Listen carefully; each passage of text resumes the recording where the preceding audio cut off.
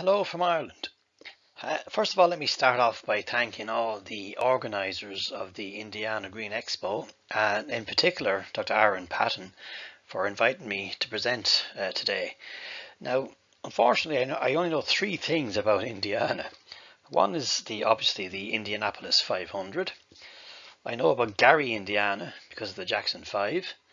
And a friend of ours lives there, Lou Sharp. So, hello, Lou. Anyway, hopefully we'll get to visit someday, but in the meantime we'll have to crack on with this virtual visit. Now, I was asked to talk about phosphite, which is great because I've done a lot of work with it over the years, and actually I haven't done a talk specifically on phosphite for about 2 years now.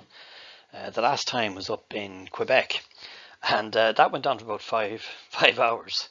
But don't panic, this is only for 30 minutes. So today's talk is on phosphite in turfgrass, and I'll be covering these points here. I want to talk about what it is actually, its history and its usage in turfgrass. I want to show some field trial results showing how effective it can be actually in reducing disease incidence. But I want to really show some interesting work as to how it actually suppresses disease. And we'll be looking at some in vitro work showing the effects of phosphite on the growth and development of Microdochium nivale. And some really interesting stuff, I think anyway, as how phosphite can actually prime or enhance defense mechanisms in turfgrass prior to infection. And then we'll branch out and we'll have a look at what actually happens when you apply phosphite to your turfgrass, how it's taken up, how it translocates through the plant, and how long it lasts there. And then finally, I want to show some work we did on the effects of phosphite on the growth and development of a couple of turfgrass species. So that's the plan. So what exactly is phosphite? Well, it's a form of phosphorus, which, as everyone knows, is a major plant nutrient required for numerous metabolic processes within the plant. Now, phosphorus is taken up in the form of phosphate, which is derived from phosphoric acid, which is H3PO4. Now, phosphite, on the other hand, while very similar, is derived from phosphorus acid, which is H3PO3. And here's the very basic molecule of phosphate here on the left, PO4, phosphorus with 4 atoms of oxygen. And it's in this form that various enzymes will interact with it and take it into the plant for all these various metabolic processes. Now, phosphite, as you can see here on the right, is a phosphorus atom with 3 atoms of oxygen, PO3. And because of this actual missing atom of oxygen, it can't be incorporated into these metabolic processes.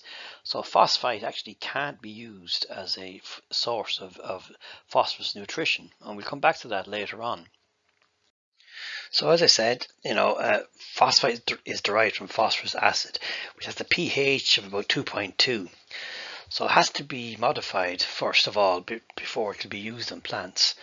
And usually an alkali salt is used. Now, back in the 80s, the very first formulation of phosphorus acid used was actually interacted with aluminum salts, and we had the product phosphotilal, which was, I'm sure everyone's familiar with. And then it was in the 1990s when it was then interacted with potassium hydroxide, and this forms potassium phosphite basically. So it's the interaction of phosphorus acid and potassium hydroxide, which gives a fairly neutral pH, and potassium phosphite, which can actually be used in plants. Now, it can be interacted with other alkali products as well, and you can have ammonium hydroxide, for example, can be used, or you can have magnesium phosphites, calcium phosphites. But I think the most common now would be potassium phosphite for turfgrass at the moment anyway. So what exactly is phosphite used for? Well, going back to the 1980s, it was found to be very effective at suppressing a couple of very dangerous pathogens in many plant species, particularly Pythium and Phytophthora. Now, it's been used since the 1980s in turfgrass to reduce or suppress Pythium in the United States and countries with similar climatic conditions. Pythium is not something that we have to deal with over here in Ireland and in the UK. Again, we just don't have the weather for it. So we didn't actually get to use phosphite until about 2004, when a couple of agronomists and some companies started promoting phosphite use, saying that it would suppress Microdochium nivale, or fusarium patch disease. Now, so you might think, well, if phosphite is so effective against Pythium and Phytophthora, it would be effective maybe against other fungal pathogens. But of course, these aren't fungi, it's Oomycetes. So you couldn't say that with any sort of certainty that it would be effective. Now, there was some research around 2004, 2005 showing phosphite to be effective at reducing anthracnose, and some work with cereals looking at Microdochium majus. But again, this is around 15 years ago. There was no actual solid research into phosphite effects on Microdochium nivale and turfgrass, which was great because that's the time when I started looking into it. So the field was wide open, you could say. So this is the effect of potassium phosphite on Pythium in turfgrass. Now, as you can see here, this is the level on the control plots, and this is the effect potassium phosphate had on disease levels. But you can see potassium phosphite very effective at reducing or controlling Pythium. I'm sure everyone's probably familiar with that at this stage. Now this is the effect of phosphite actually on anthracnose. This is from Rutgers University on a Poa annua putting green in 2008. And here you can see the level of disease on the control plots on the bottom here. This is the phosphite on its own here. And this is the fungicide treatment here. You can see the phosphite very effective at reducing anthracnose. But interestingly, the combination of phosphite and the fungicide here, very effective. And it's this interaction of different compounds have different suppression effects on the disease. And you see this quite often. So this is some more recent work. This is some work I did in 2018, which is what, 3 years ago, I suppose now. So what we had here is, this was done at the Curragh trial plots where I was superintendent. So we had a number of treatments going out. We had untreated control, we had a phosphite here, and we had a combination of various nutritional inputs, and we had Bannermax, which is propiconazole. This has since been banned over here. So what we found was from these treatments, they ran from July to October 2018. Treatments applied every 14 days, and we looked at disease incidence weekly. We also looked at turf quality. So what we found from that particular series of trials was this was at the peak of anthracnose incidence in August 2018. And you can see the level of anthracnose here on the control plots, and the phosphite treatment on its own, very effective, as you can see, went from 35.6% down to 11%, so pleased with that. On a side note, apart from phosphite, this combination of various nutrients, including phosphite, were very effective at controlling disease with NP and K, calcium, sulfur, copper, salicylic acid and silica in that various treatment program. That was as effective as the Bannermax, in fact, as controlling anthracnose. But again, it's the phosphite we're concentrating on today. So phosphite quite effective there at reducing anthracnose. So we also looked at phosphite and microdochium, and this is from some trials we did back in 2010 to 2014. So we ran these trials from September to March each year, and we had phosphite applied on its own or in combinations with fungicides and various biostimulants. And we had 3 turfgrass species. We had velvet bent, we had creeping bent, and Poa annua. And we looked at disease incidence every month, and we also looked at turf quality. So this is what we found. This is the mean values of the 4 years of trials. And what you can see over here on the right is the control levels of the 3 species. This is the Poa annua, this is velvet bent and creeping bent levels. So what we found over the 4 years was that potassium phosphite applied sequentially It was very successful. It reduced disease incidence by about 50% in all cases. The fungicides here, which we use, which are Microdochium and chlorothalonil, again, both of these have been banned now since. They were quite effective. But again, as you can note, the combination of phosphite and fungicides in most cases was very effective at controlling disease. So phosphite over here, about a 50% reduction on Microdochium over the 4 years.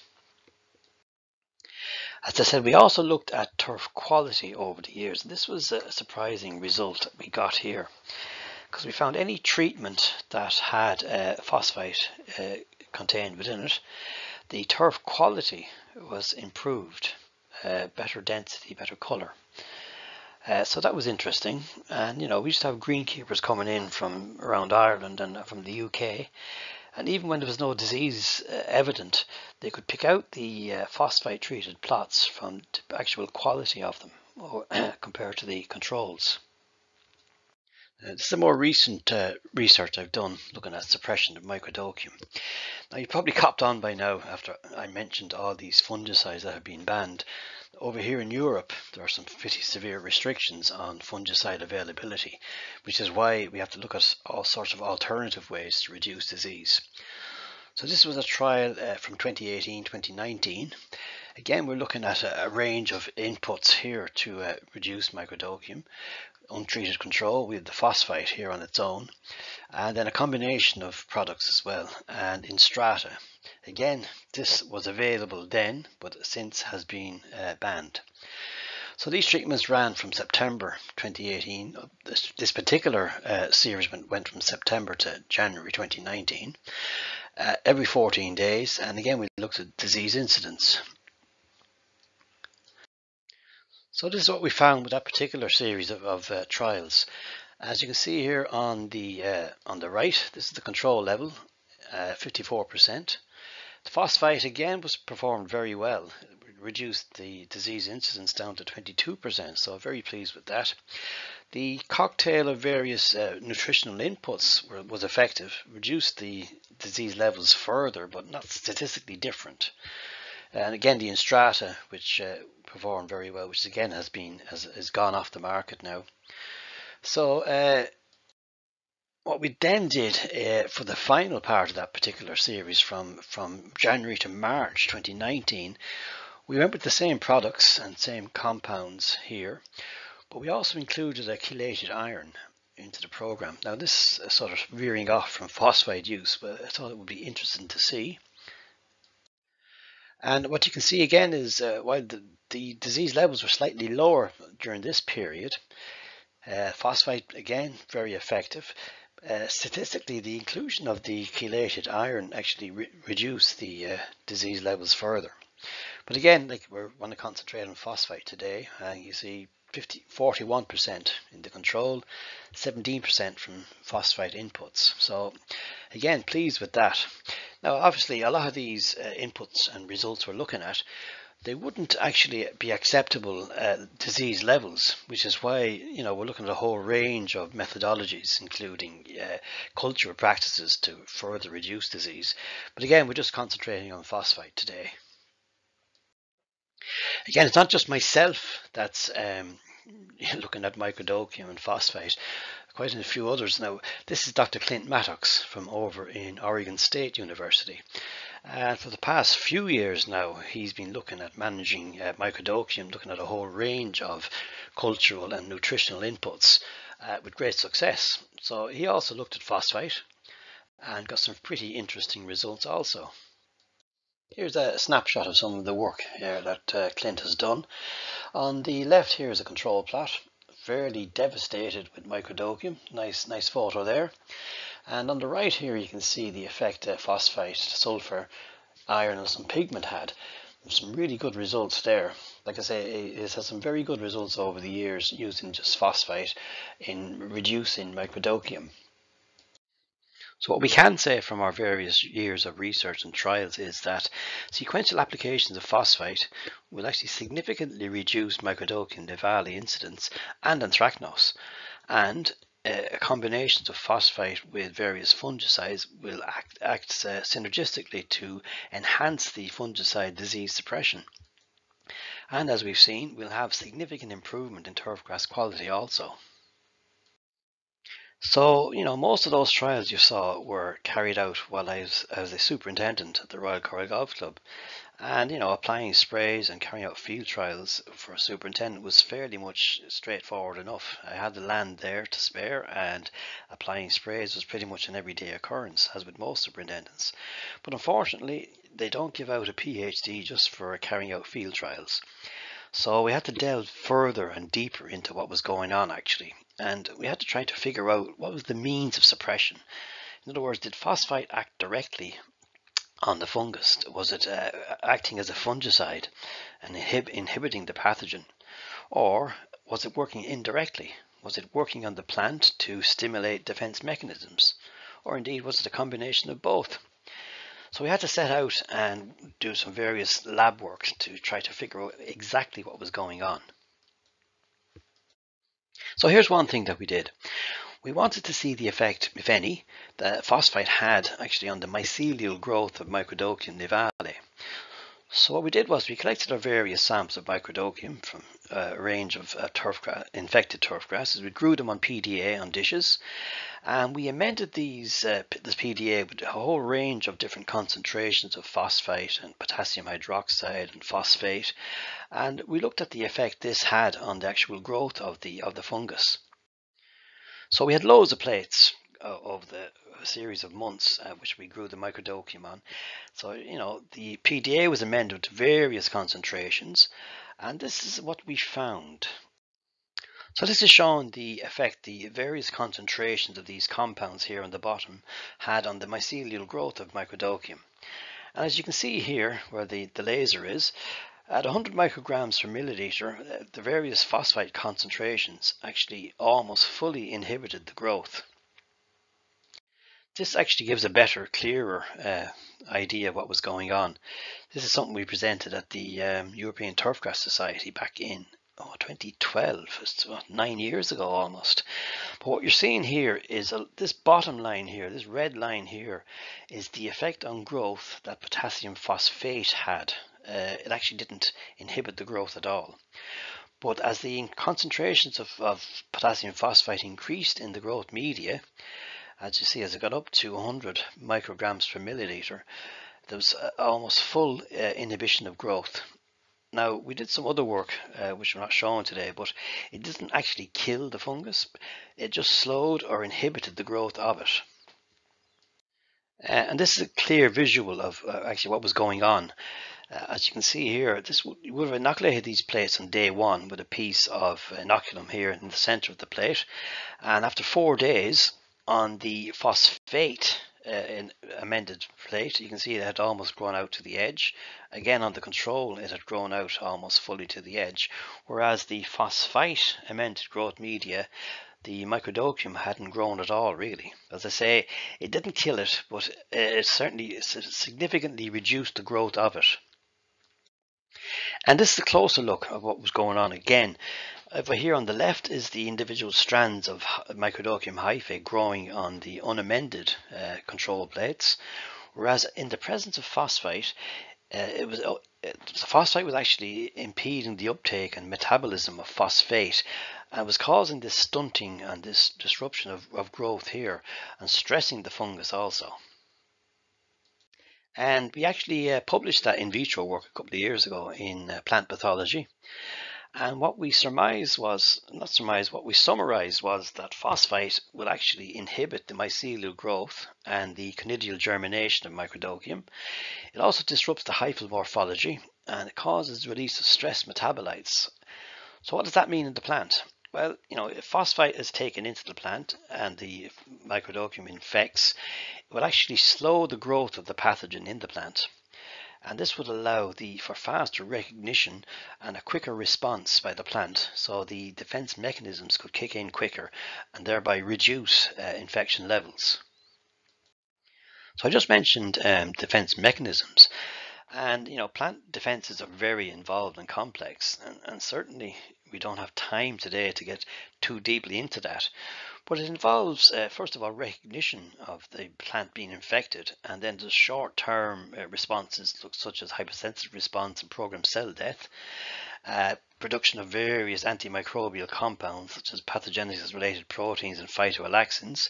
But then there's a more long-term whole plant response such as systemic acquired resistance and induced systemic resistances, whereby infected plants can signal to other parts of the plants to induce these defense proteins. So this involves production of a whole range of compounds. A lot of these can be grouped as phenolic compounds.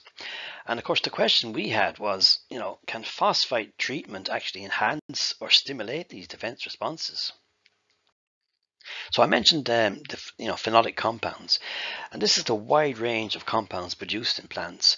They're mostly what's called secondary metabolites, so they're not required for main metabolism and day-to-day growth, but they are produced enough for a whole range of responses to both abiotic and biotic stress. And what we wanted to look at was whether Microdochium infected plants showed any differences compared to uninfected plants. So we did a 3-year study. This actually was in the greenhouse turfgrass we had. We also did field trials. But as you can see here, the blue levels here are actually phenolic levels in uninfected plants. This is Poa annua, and the same, the uninfected levels here in Agrostis stolonifera. But with the infected plants, as you can see in the red, they had elevated of these total phenolic compounds in them, which indicates that, yes, in turfgrass, increased phenolic compounds are as a response to stress. So, following on from that, we actually wanted to see whether phosphite pretreatment had any effect on these total phenolic compounds in turfgrasses. So we looked at 2 turfgrass species and we applied phosphite, potassium phosphite. We also applied potassium phosphate and water as a control over 6 months sequentially, and this is what we found. This is Poa annua, and the bottom one here is creeping bent. So you can see the level of these defense-related compounds here in the blue in the control ones, which only received distilled water. The phosphate-treated plants had some effect, but there was a significant increase in the level of these defense-related compounds in the phosphite-treated plants. So this was shown that pre-treatment, sequentially treatments of phosphite over 6 months actually led to an enhancement of these defense compounds. So then we moved into the greenhouse and we looked at the levels of phenolic compounds in inoculated turfgrasses. So this is actually Poa annua. So we would have inoculated the Microdochium here towards day 0. And as the disease progressed, we took samples and we looked at the levels of these phenolic compounds. And as you can see, the phosphite pre-treated plants had much more rapid and much greater accumulations of these compounds compared to the controls and phosphate. Again, it was the same with the creeping bent here. Similar higher levels from phosphite pre-treatment. And if we looked at the disease centers and the amount of disease incidence, the phosphite treated plants, which had the higher levels of phenolic compounds, had lower levels of disease incidence. So what we concluded from that piece of work was that phenolic compounds are a major component of turfgrass defense responses, and that phosphite pretreatment actually led to enhanced and more rapid production of these compounds, and therefore lower levels of Microdochium incidence in all these turfgrass samples that we looked at. So, so far we've seen, phosphite in the field will reduce Microdochium and anthracnose. We know from the lab work that it actually interferes with the growth of Microdochium, and that phosphite pretreatment will actually enhance or stimulate these defense compounds. So, what else is going on? And so I was asked this question at the university, as you get asked a lot of questions going through university. What happens when you apply phosphite to the leaf? Is it taken up? Is it assimilated into the plants? So what exactly happens? So what we had to do was to try to figure out a way to measure how phosphite was taken in. Did it translocate? Where did it accumulate? And that was the plan. So what we had to do then was figure out a way to separate and measure separately the phosphite and the phosphate ion. So we had to turn to a process called high performance ion chromatography. Again, this allowed us to actually separate and measure the phosphate and phosphite ions. So the plan was to apply potassium phosphite to our greenhouse samples and then gather the leaf, crown and roots over a 6-week period and measure the accumulations in these tissues. So this is what we found. This is the accumulations over 96 hours following treatment. So we would have started here on the left, day 0, and within 48 hours in the leaf in both samples, we found accumulations of up to almost 5,000 ppm. And interestingly enough, if you look down here, this is showing the phosphite accumulations in the root. So this is showing that phosphite is actually very mobile within the plant. That previous chart was over 96 hours. These are the same samples over a 6-week period following treatment. And as you can see, week 1, rapid accumulations up to this is up to 3,500 ppm. And over the 6-week period, it gradually dropped away in both turfgrass species. And what was happening there was, in fact, that the leaf was being removed by cutting. Because other work we did looking at phosphate levels showed no increases at all. So it was showing there was no in-plant conversion of phosphite to phosphate. So that was, previous ones were in February with low growth potential. This was another series we did then in July. As you can see, still a rapid accumulation following treatment, but a much more rapid reduction in phosphite levels in the leaf. So this was showing that the plant was growing faster and the leaf was being removed much more rapidly along with the phosphite. So from the work we did in that area, we worked out that certainly from September through to March, in our climate anyway, a 3-week window of application would maintain leaf levels of phosphite to an acceptable level that would help to reduce microdochium. So what else can we say about phosphite? So we wanted to see at one stage of our research, what happens when you apply phosphite. Does it actually act as a nutrient source or a biostimulant? Can it provide phosphorus nutrition to turfgrass? And what exactly effects can it have on turfgrass growth? Now, we saw from the field trials earlier on that there's certainly an improvement in turfgrass quality.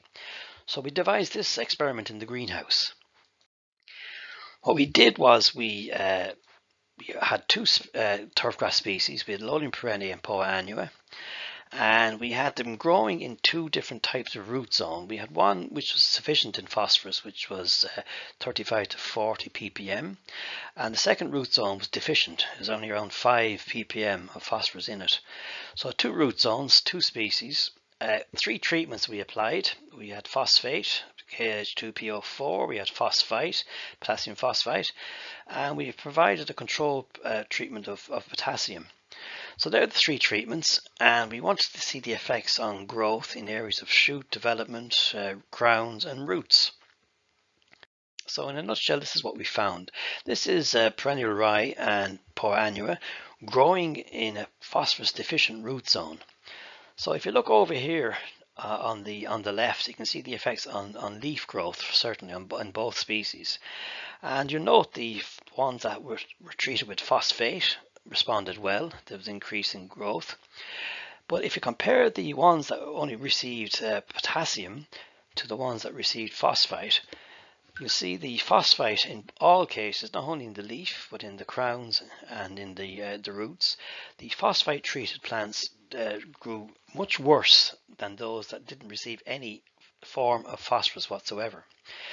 So what was happening here is that all plants in a phosphorus deficient environment will respond with these deficiency responses. They change their root architecture and various other responses to try to extract as much phosphorus as possible.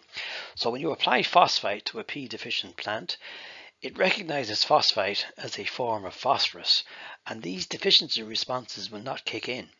So what we're saying here is that by applying phosphite, you're actually doing more harm than good in a P deficient area. This, on the other hand, is the both perennial ryegrass and poa growing in a phosphorus sufficient root zone. And again, this was quite surprising because what we saw here was that in both cases, in leaf, crown and roots, the application of phosphite actually enhanced growth in all areas. So we're not sure exactly what went on there, but certainly it was enhancing, the presence of phosphite was enhancing the uptake and distribution of various nutrients within the plant and giving this positive response in growth. So the summary of that particular branch of the research we did was that, in a P deficient root zone, foliar applied phosphite does not supply a usable form of phosphorus and will actually repress deficiency responses. However, when there's a sufficient amount of phosphorus in the root zone, phosphite treatment increased the growth in all areas of the plant. And you can see it in the photo here.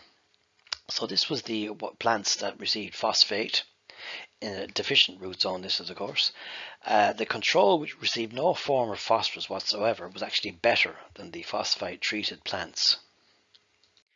So we're getting towards the end of the talk now. You'll be glad to hear, I'm sure. So let me just give a quick summary of the last 30 minutes. So phosphite, it's a form of phosphorus. It can significantly reduce microdochium and anthracnose infection. It will also enhance the efficacy of turfgrass fungicides when used in a program with them. It will also, we've seen that it inhibits the actual metabolism and growth of Microdochium nivale. And pre-treatment with phosphite will actually prime and enhance turfgrass defense mechanisms. We've seen that foliar applied phosphite is rapidly taken up and translocated, but does not supply a usable form of phosphorus. And in P deficient root zones, plant deficiency responses were actually repressed by phosphite treatment. But in P sufficient root zones, phosphite increased growth and biomass within all the treated plants. And we've seen from the various field trials also that phosphite treatment will actually improve turfgrass quality. So hopefully you found something of interest in the last half hour. You can follow me on Twitter if you have any questions or various responses there, as you can see. Or there's my email. Again, I'm open to any questions or interactions, no problem whatsoever. And just to say thank you very much for listening. And again, thanks to the Indiana Green Expo and Dr. Patton for actually inviting me. So hopefully you found it of interest and didn't fall asleep halfway through.